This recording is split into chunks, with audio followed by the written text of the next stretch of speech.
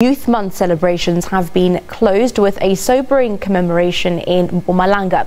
Homage was paid to all young people who have died on the country's roads. As the country wraps up Youth Month activities, young people have been urged to actively play a role in curbing road fatalities. Stats show that crashes kill more young people aged between 15 and 29 than diseases. Authorities say traffic injuries threaten public health, sustainable development and social equity. The safety must start with yourself, to make sure that you are safe yourself so that you are able not to involve other people in any form of accident. The message to young people: obey traffic laws. If all of us, we can play a role in saving life, we will then be able to change the picture that we're having.